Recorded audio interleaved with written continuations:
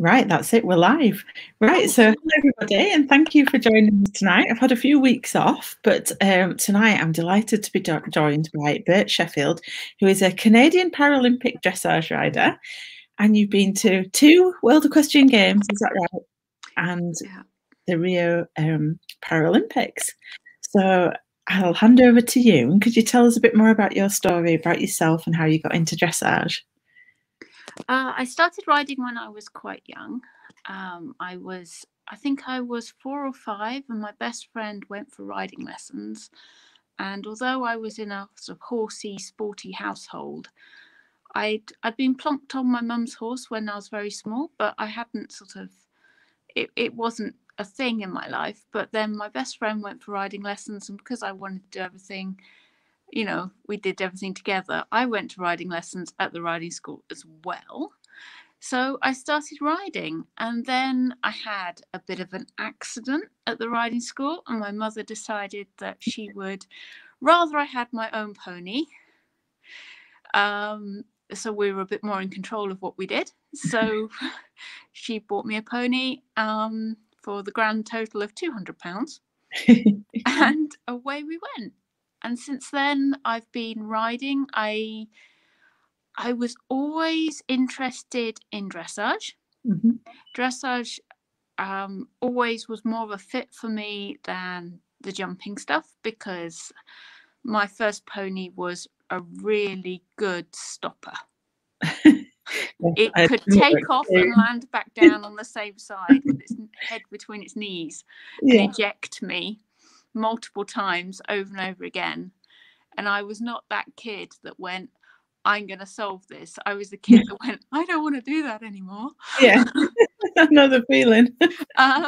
So I naturally gravitated towards dressage. And then when I was 5, because my mum's Canadian, the World Dressage Championships were held almost at the next door farm to where my mum had been when she was in Canada. So she made me sit as a 5-year-old child through days and days and days of, top class dressage. And it was, I don't really remember it too well, but I think it must have sort of percolated through the grey matter somehow. Brilliant. And I was absolutely captivated by the glamour of it all. I obviously had no idea at the time the technicality or the expense or the, all that other stuff. I was just like, oh, the glamour, the elegance, the beauty of it just shone through. So how did you go from the pony that tipped you off at every jump to being serious about dressage then? Well, when I was 11, I got another pony, and that was to be a dressage pony for me. But when we started working with her, it became obvious that she was not entirely suited for dressage. There were hiccups in her upbringing that weren't immediately apparent. So we ended up showing her. And she was a Welsh cob, and we showed her very successfully, and had lovely time showing Welsh cobs and being in that environment. But I always wanted to come back to dressage. And then I had all my health problems and all kinds of stuff kicking off when I was a teenager. But then I managed to get through university by hook or by crook. And I didn't really know what to do with my life after that. I wanted to do something with horses. I still had a horsey dream. I still wanted this, and I think my disability made me more sensitive to the fact that you're on borrowed time. The time you have to do this is going to be limited. Your bodily strength to do this is going to be limited. If you're going to do it, you're going to do it now. And the more you can learn while you still got your body functioning to a degree, the more hopefully you'll be able to take into it through muscle memory and experience when things do start to break down even more. So after university, I went to work for Gareth Hughes. Yeah. As a working pupil stroke BD apprenticeship thing, which didn't quite work out as that because they hadn't formalised everything in a watertight way at that point. There weren't the government systems for the apprenticeship like there are now.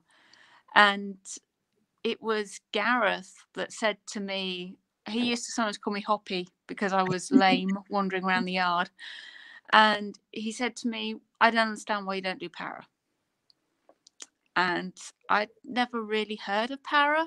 I'd grown, the riding school I'd been to when I was a kid was an RDA riding school.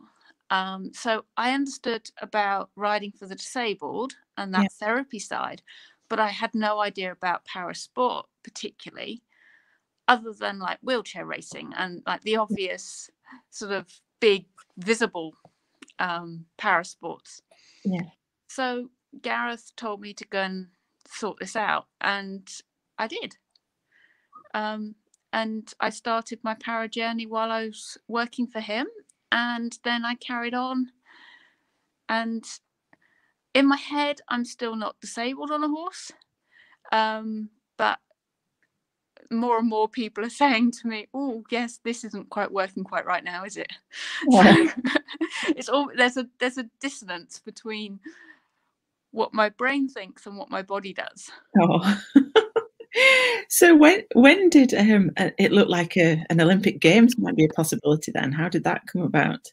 Well, I decided that I wanted Canada as my sporting nationality because I'm a dual national.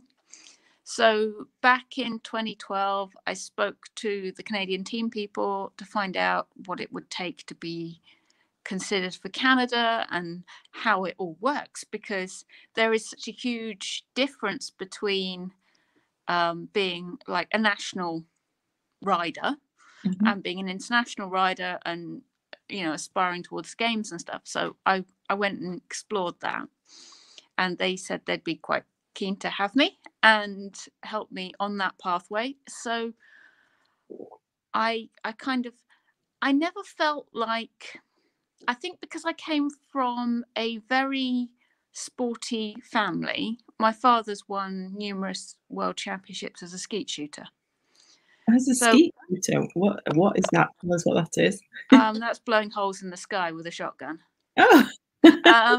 But it was, for me, I never saw like Olympic athletes as anything but people. Yeah. So the idea that I could go to a Paralympics was not like, never felt like this unattainable sort of godlike thing. It was sort of like, yeah, well, if you're good enough, you get picked and you go. Isn't that how it works? You know? So do you think there's something about the way you were raised then in that kind of environment that sort of developed that mentality? What do you think your mum and dad sort of did differently? Well, I think it was just that exposure to high level sport, and there was never any bars to what you could achieve other than sort of when you ran out of talent. If you're in a talent, you know, if you believe in talent in sport, or if you ran out of money or you ran out of resources, it was always that very sort of enabled mindset of, well, top athletes are just people. They eat and they sleep and, you know, they do other things. It's, you know, they're not superhuman. They're just people, and you're just a person. So, you know, the road is there. You just have to go and find it, you know. So what did the journey to Rio look like then? What was that road like? Well, I had a really nice international horse as my first international horse. I'd had him when he was 4, but it became clear that he didn't have enough soundness quite early on. I think he was 5 when he first broke. And I mean, he's an oddly conformed creature, but he's amazingly talented. And I found a picture of a foal online, and I fell in love with this foal. and she belonged to a friend of mine, bred her. And I'd said, you know, can I buy it? And she'd said, no, you can't buy her. She's been sold. And then when she was 2 years old, Susie phoned me and said, your horse is still sat in the field. Are you going to buy it or what? Because, you know, it's still there if you want it. So I bought her on MasterCard over the phone, and we you know, came and collected her. And so when she was 2, she came to me, and I trained her, and she ended up being the horse I took to the Rio Paralympics. Oh wow, that's amazing. So she is an amazing horse. She was very lucky because she tootled along in the background behind this other horse while she was doing her development, and she was my reserve horse for the 2014 World Equestrian Games. Right. When she was 6, I think at the time. She was 6 or 7. She was 7, I think. So she was only 9 when she went to Rio, but she was an amazing horse. She's now with a young rider who bought her from me after Rio. But we've, the journey was, it's never straightforward. There's always things that happen and curveballs. And it's so nice when you have that depth of knowledge of the horse, when you've had it for so long and there's so much partnership there. Yeah. So the actual competition didn't quite go to plan either, did it? Reading your website, tell us. No. The problem, the competition was not how you would have wanted it to go. Darcy is really sensitive in her skin, and she had a kind of allergic reaction-y thing to something in the stables, and so it was a massive veterinary and groom and everything effort, just a huge team effort to get her even down the centre line, because she was she wasn't really having nosebleeds as much as where she'd sort of got blistering inside her sort of respiratory system from whatever had caused this sort of allergy. She was sort of dripping serum-y stuff, which with her white nose looked if she'd had dark skin, you probably would have just thought, oh, she's got a slightly drippy nose. But because she had a white pinky skin, you went, oh yes, there's a problem. And I mean, she was such a soldier because she was still willing to go and still putting herself out for me, even though she must have felt horrendous. I don't know how much of it was the atmosphere lifting her or whether it was the team, the electricity in the team that was lifting her, but she still did her best, even though I couldn't warm her up. I couldn't do anything that was going to increase her blood pressure or increase her breathing or anything, because it was just blowing the membranes out inside her nose. So I was warming her up in walk very quietly in the indoor arena at Diodora, and we had gunshots going off over the top of the arena. It was quite tense sort of reaction. And then we were taking her to the misting fans that you're meant to use after your test. You're meant to do your test, and when you're all hot and sweaty and everything, go to the misting fans to cool down. And we were standing her in the misting fans to try and reduce her heart rate and keep everything as calm and settled as we could. And then taking her in and doing the most important tests of her life with her basically cold, mentally and physically cold. Well, how did you maintain your focus throughout that then? Almost the more adversity there is, the easier it is to keep your focus. Right. Tell us more about that. Well, when everything is going smoothly, then you're being tested in a different way.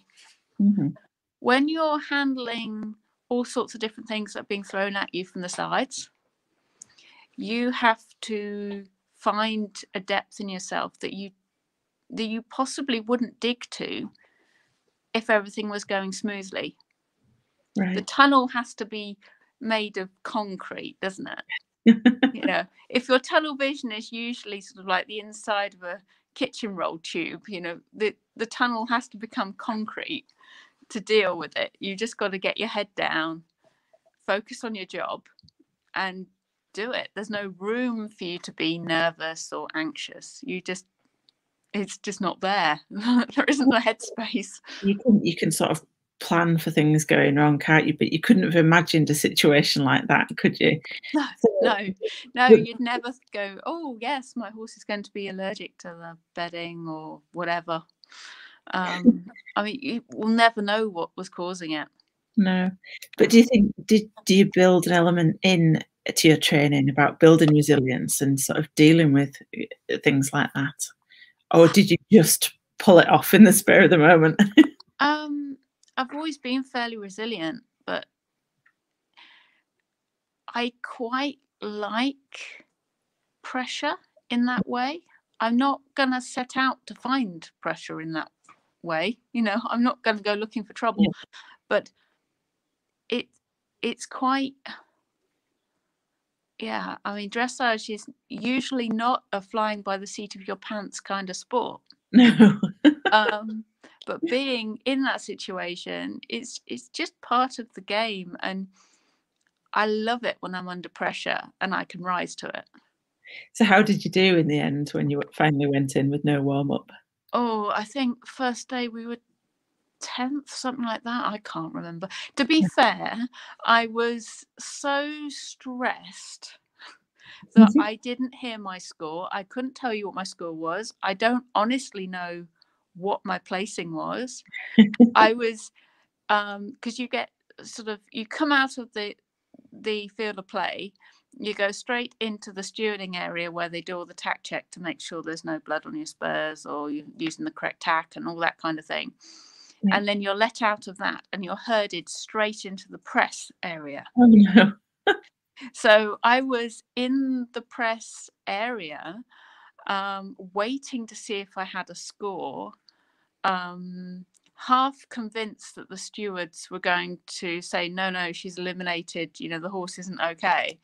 Yeah. And I have, you know, and it's just this complete whirlwind of stress because they get you in and out and through, you know, there's no hanging around. Oh. So I was like, am I going to get a score? Am I going to be eliminated? Oh, you know, I didn't even have time to check whether or not the horse's nose was okay, whether she seemed to be breathing all right. You know, the judges didn't tell me. She seemed to be breathing all right. She seemed okay when I left her. My groom's got hold of her now. The vet team are with her. You know, we've done our job. You know, at that point, and then I've got a camera in my face saying, how do you feel about your ride today? It's like, yeah, no, I don't know. I don't know what I feel about my ride today. Yeah, I haven't digested it yet. Yeah, I'm still alive. Yeah. We're both still alive. It's all good. So, yeah, it's one of those experiences where you just don't take it all in. It's incredible. The teamwork involved is just incredible. Amazing. So tell us about the Wonky horse then. Who's the Wonky horse? Tell us that story. Wonky is a horse I bought back in 2015, and I had got a little bit disillusioned with top sport. I'd come back from a tour with the Canadian team around Europe with Darcy, and I was exhausted. The horse was exhausted. I was totally chewed up. Yeah, and I thought, I need a new project. I need a different project. I need something to get my passion back. I need something that's going to basically save me mentally, emotionally. That's my dog, by the way. If you hear sneezing and whinging in the background, that's my dog. And yeah, I never have any money. I always buy my horses as cheap as I possibly can, and you know, find them from the back of the sofa kind of thing. And I saw an advert in Horse and Hound for some Frisian cross Dutch horses, and I phoned them up and they said, yes, yeah, we've got about 120 horses here. Come and have a look. Goodness. What I didn't realise was they really had got about 120 horses, and most of them hadn't had a head collar on. Oh, goodness. Most of them were Gelderlander cross Dutch, warm blood. They were all driving bred. They were all pretty feral. They were, and it was a case of walking onto this sort of massive sort of heathland field thing, and sort of watch and choose a horse as it runs around somewhere, somewhere between here and the horizon is a horse. You decide which ones you want, and we'll herd them into the yard, and we'll try and separate it out, and hand it to you, and you can do what you like with it. So I chose Wonky. I also chose another one who now belongs to my yard owner. And Wonky had no name. We didn't really know how old she was. She was just one of the herd. She was just one of the mares. This guy doesn't drive the mares, so the mares are a little bit surplus to requirements. Right. Either they get bred from, or they get sold, or whatever. So I got her. She was very cheap, and we went from there. I got her home. I didn't have a stable for her, so I took her to a friend's, and by which point it was dark. She had never had a head collar on before. She had never been tied up before, and she was in my lorry. And we got to my friend's yard, who I hadn't really appreciated at the time. There were no fencing around her yard or anything like that. So we're trying to unload this semi-feral horse in the middle of nowhere, under spotlights, like floodlights, who is terrified of the floodlights, is terrified of the dark, is terrified of the lorry, is terrified of everything. And she was this tiny curled up little spider of a creature in the back corner of my lorry, and she decided that the lorry was safe. She wasn't coming out. She was not going to come out the lorry. It was about 9:30 at night, and she was not coming out. So Jess went and got one of her event horses and came and stood that at the bottom of the ramp. Well, that terrified her, because she's obviously never seen a horse with a rug on before. So it took quite a while to convince her to get out of the lorry. And then when she came out the lorry, we had to convince her to get in a stable. Because we knew if you turned this out in the field, we were never going to catch it again. And then Jess did some work with her, because Jess is about sort of an hour's drive from me. So Jess did some work with her, which was fantastic, and got her going for me. And then I had her back a few months later. And this was always something about her that sort of inspired me. Now, whether it's the underdog thing or whether it's purely her energy, I don't know. But she's very special. Oh, and where did the name Wonky come from? Well, Jess called her Wonky because she had no name, and all you could see from the back corner of the lorry was this sort of bizarre, irregular blaze that looked like it fell off the side of her head, staring out at you. So she got called Wonky, and Jess thought it would be amusing if I had to go in the ring as Bert Sheffield riding Wonky. But Wonky's actual proper registered FEI name is Farusa. Okay, so you're not Hoppy and Wonky when you? No, we're not Hoppy and Wonky. No, that would have been a bit too much. Yeah, brilliant. So, what's the most important thing you've learned through your journey with horses so far? Then, I think it probably is resilience and finding inner strength and finding that that self-confidence that you're more bulletproof. When you're faced with a problem with a horse, you don't have a choice other than being bulletproof. You have to put yourself aside and you have to get on with it. And learning to channel your worries and your anxiety and your energy and all that potentially negative stuff into a problem-solving mindset where well, you have to sort it. You have no option. There is no choice, but you've got to make an outcome out of it. And the horses teach you that all the time, don't they? Every interaction you have with a horse, you have to choose how you behave in that situation, how you allow your mind to operate in that situation. So you are learning a self-discipline, a mental discipline all the time, which gives you a strength and a self-confidence from inside. Yeah. We don't all manage to control those negative thoughts, though, and those anxieties. So what is it that you think, how is it you think you've managed to do that? I think it's practice. Yeah. I think it's practicing. You're building up layers to that shell. You have to keep, if you're constantly exposed to something to the point where it breaks you, you'll never build it up. But if you are able to experience situations where you achieve discipline in your mind and achieve a positive mindset over and over again, you can develop those skills. And I'm looking for that all the time when I'm around the horses. I'm looking for how can I handle this better? Did I handle that right? Is right ever like a thing, or is it optimal? Yeah. It's like that thing of, a lot of people think the dressage is about being perfect, but dressage is not about being perfect. Dressage is about being excellent. Yeah.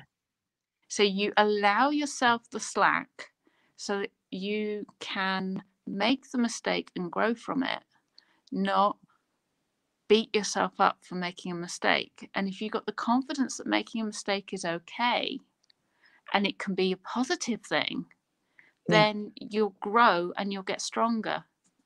Yeah. I think so many people are scared of failing, aren't they, and making a mistake. But actually daring to do that is really powerful, like you say, and learning from it. Yeah, and make mistakes all the time, but it's how you handle the mistakes, isn't it? It's whether or not the mistakes beat you, or whether or not you can use them as a positive thing. And I mean, they are just experiments. I mean, the whole time we're around a horse, it's an experiment, isn't it? And it's a totally unnatural thing in many ways to do, training horses, riding horses, managing horses. Yeah. So, and I think if I lived to be 1,000 years old, I still wouldn't have figured it out. Absolutely. No, I mean, it's that whole thing of like, one lifetime is never enough, is it? No. It's really, we're learning the whole time, and you learn by experimenting as well as by digesting knowledge, don't you? And you take things that you learn, and then by experimenting with that knowledge, you get deeper knowledge of it. Yeah. And you accept, if you can accept that things won't work every time or most of the time, then you can allow yourself to progress rather than trying to force progress. Yeah. And if you can accept that you're going to fail, you'll dare to be more experimental as well. Absolutely. And so often there's people we look at that we think, oh, wow, they were always successful. Or, they burst onto the scene as this sort of power, sort of personality. And actually, you don't realize that there's thousands and thousands and thousands of hours and experiments, and just there's so much more behind it that you didn't notice was going on before they appear as this sort of bright burning star. Yeah, exactly. So how much do you think your health issues as a youngster sort of helped develop that resilience and building that desire to well, when I was 14, I think I was, I developed epilepsy, and then shortly after that I developed rheumatoid arthritis. And then from there, my mental health completely kind of collapsed into this sort of mire of depression, eating disorders, self-harm, all that good stuff. And you do learn so much about yourself by going through adversity. And being diagnosed with a chronic disease that is, I mean, the pain can get a little bit better, but the damage that's done to your body, unless they actually give you new joints, is never going to be healed. So you know that pretty much most of the time it's going to get worse. It's not going to get better. You kind of go through a grief state. I certainly know I went through a very dark, a grieving state for, I'd been at school very, very bright. I'd been top of my class, and I went from my brain let me down. It decided to blow holes in itself with the epilepsy, and then my body let me down in fairly short succession. So I went from a highly functioning, academically gifted kid to one that was suddenly felt like their brain was not there anymore and their body was not there. So it was hugely difficult. But when you build yourself from the ground up again, I don't know whether you fill in the holes or whether or not you build stronger foundations or what analogy it is, but you kind of have choices to make as you go, don't you? How do I want this to be? Yeah. And do you have any advice for people facing similar challenges, either with their health or circumstances? I think everybody's journey is so very, very different. I think it's very important that you are allowed the space, the mental space, to find how the journey is going to be for you. You can't take someone else's journey and try and emulate it. You need to find a self-acceptance, and that can't be put on you. You have to find that yourself, and you just need to be supported. You need to try and find what support you can for whatever stage of your recovery or you're just living with it situation you are, because it's that whole thing of no one can help you until you're ready to help yourself, but people can support you even when you're not ready to help yourself. So how did your parents support you through that then? It was a challenge, because it's very hard to sort of know how much is teenager brattiness and how much is mental illness and how much is just the response to physical illness and having screwed up blood and having all sorts of effects of the various medications and things. Steroids don't make anybody particularly easy to live with, I don't think. And living on lots of steroids and lots of nasty drugs to control the various different conditions it's very difficult to sort of work out. And I think for parents it's very hard, because they're seeing somebody that they love change, and accepting that change, and seeing how that change is different from maybe their friends' teenagers, or the changes that they would have wanted for their teenager. I'm sure all parents have a path that they would love to see their child go through, to grow into being happy, happy, well-balanced, high-achieving, all those good things, kind of adolescence, and then to see your child in hospital and not coping is incredibly hard for a parent. I can't imagine. So how important were the horses for you at that time for helping you through? One of the big problems was I tried riding while I had the epilepsy and it was out of control. Right. And that was incredibly scary. It is a very scary thing, riding a horse and finding you are somewhere different to where you thought you were. Right. Because you've suffered some form of fit while cantering. Oh, goodness. In an arena with the horses, or that kind of situation. It's really hard to enjoy it, and there's a frustration as well, because that this should be doable, but it's things out of your control that are highly personal aren't working. So I actually moved away from the horses and I came back to them sort of through uni. It was sort of my last years of uni. I came back into the horses because it was just too much. Everything was just too much. Yeah. Body, mind, adolescence, school. So what gave you the push to come back to horses then? I bought, for some crazy reason, I bought a sort of 3-hour-old foal. It would be May the 1st, 2000. May the 1st, 2000, I bought him.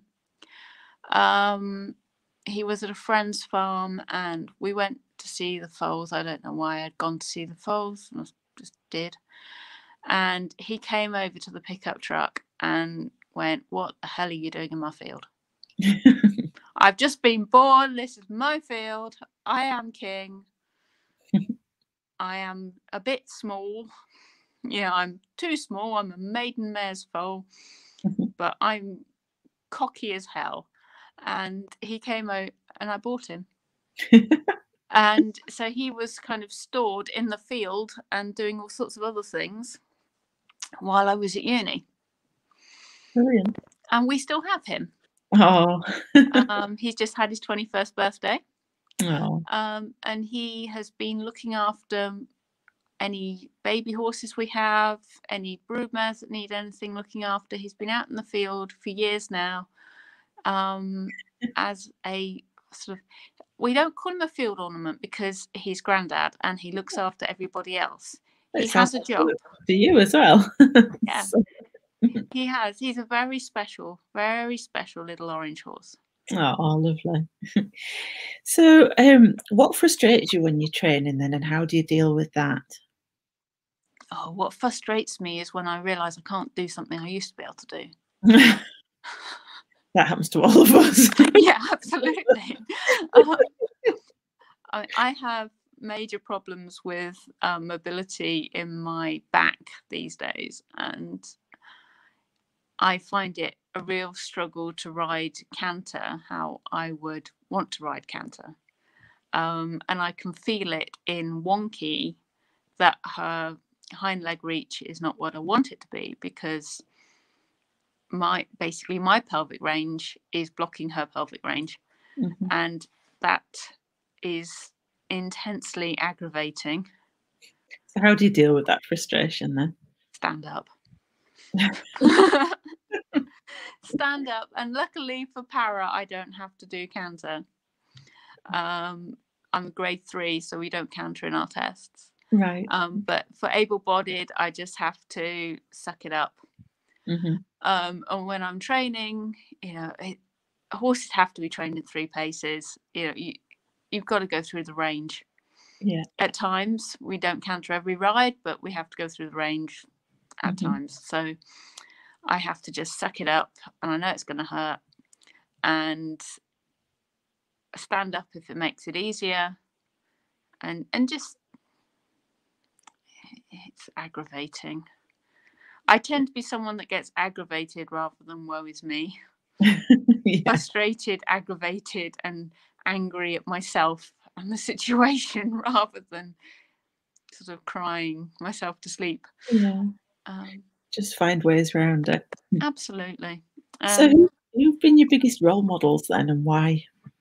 Oh, I saw this question on the sheet. I'm not very good with role models. I'm really, really not very good with them. I'm not very good with heroes. It just, I want my journey. I'm inspired by my journey, and I'm inspired by where I want to go, not by watching other people's journeys. Yeah. Well, that's really interesting, because I think so many of us, particularly with social media and stuff, compare ourselves to other people all the time. And it's really damaging. So if you can keep your focus just on you and your journey, that's quite unique, I'd say. Yeah, I'm inspired by what I want to achieve. Other people have amazing journeys, but you'll never know what someone's journey really is. I mean, they can write an autobiography, they can write books on how they train their horses, they can do YouTube, they can do whatever. And I'm not saying that they're fake, but you're never going to get the whole picture. You're never going to get someone's complete experience. And a journey is about that immersive thing, isn't it? It's, it's not just a sugar-coated dream fantasy. It's, there's so much more to it. And enjoying the depth of your own journey is the bit that I really, I find inspiring. It's like there's so many shades to it, isn't there? There's so many colours to a journey. Yeah, there is. Yeah, and I think on one of the podcasts I was talking about highs and lows. There's so many highs and so many lows, and she said, "Oh yeah, but if you just turn it the other way around and turn it on its side, you realise it's just a windy path." Yeah, absolutely. It is a windy path, and each twist teaches you stuff. Yeah. I look at it as like it's a journey for experience and learning rather than a journey for success.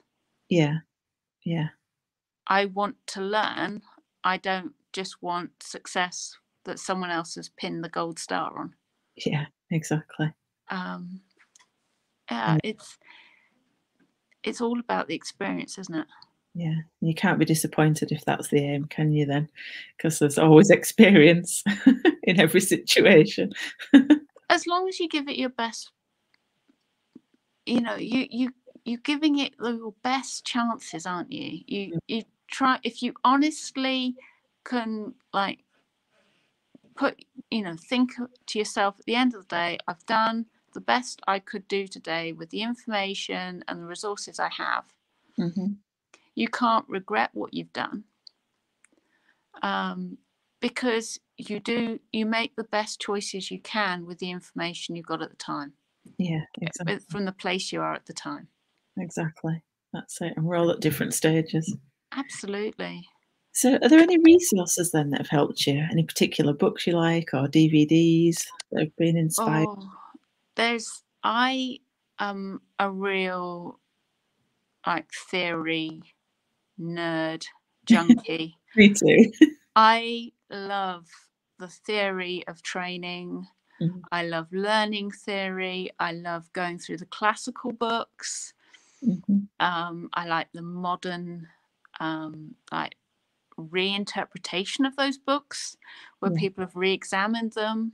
It's really interesting. I also have a real thing about the old sort of military handbooks on how to manage horses in the cavalry, because horses haven't fundamentally changed that much. And they had to look after their horses. They were a very valuable commodity for their everyday life in a way that a horse isn't now. You know, it's so how they looked after their horses was really interesting. I find it's just very, very interesting. I particularly like the work of Gerd Hirschman. Yeah. He is an incredible sort of veterinary person. I've also trained with him. He is an incredible trainer. He's a beautiful rider. And it's,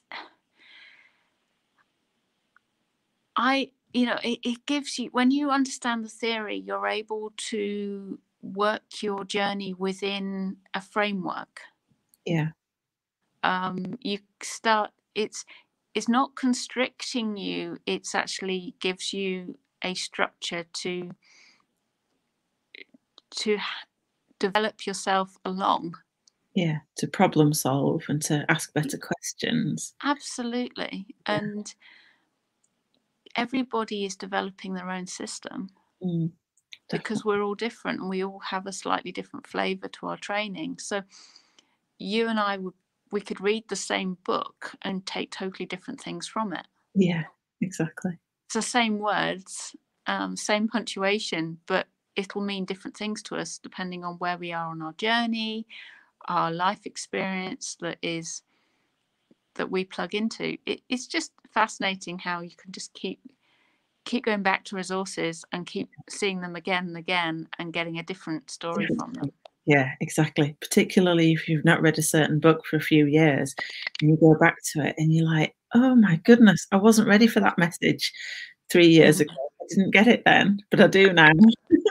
Yeah. So that always fascinates me. And it fascinates me how you can read it at the time and go, yep, okay, I've got that. Yeah. And then you come back to it and you think, I hadn't got it at all. Yeah, I know. I know. And you think, gosh, in 10 years' time, if I read this again, I'll probably think I hadn't got it twice. Yeah. Or 3 times. The layers. That's it. The layers of meaning that the masters put in their texts was just mind-blowing.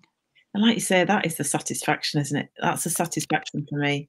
I don't aspire to ever thinking I'll get to the Olympics anymore. I used to do when I was little, but for me, every day, it's if you're learning and progressing, that's the satisfaction. Well, it's your own Olympics, isn't it? Every time you go and ride in the arena, yeah, in a 20 by 40 or 20 by 60 arena on the sand, it's exactly the same as riding at the Olympics. Yeah, it is. And you can pick one thing, like picking up Yerlin's feet. I want to get an Olympic gold medal today, picking up feet, and you can be that focused on that one specific task and doing it to the best of your abilities, can't you? Yeah. And being the best person that I can be for that horse that day. Yeah, exactly. That's got to be so much more fulfilling than having someone else pinning a rosette on you, surely.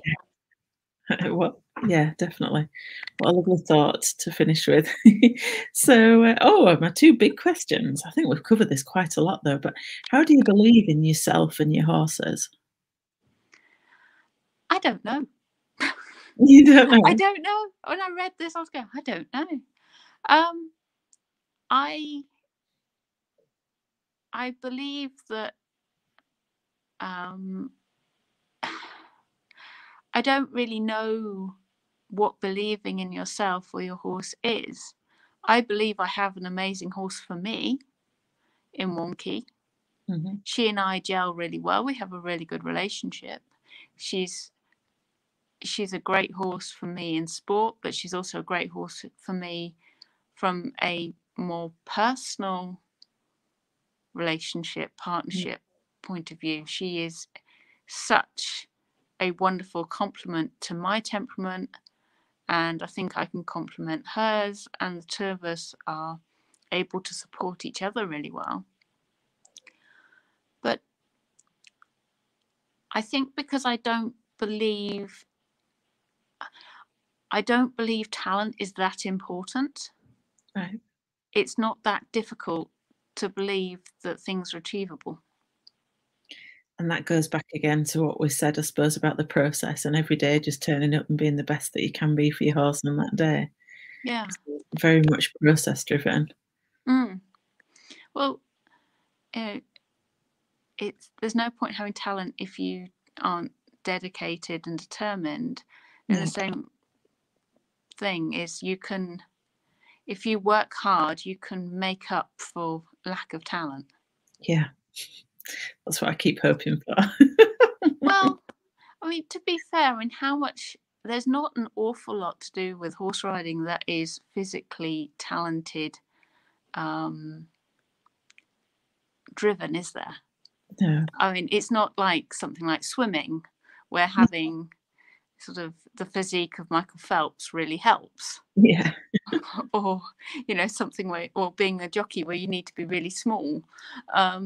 Physically, riders come in all shapes and sizes. It's the mental game that's so important. Yeah, absolutely. Yeah. So what are your goals for this year and beyond then?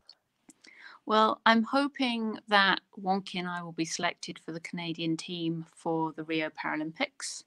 We're working really hard towards that. We won't know about that until sort of July time.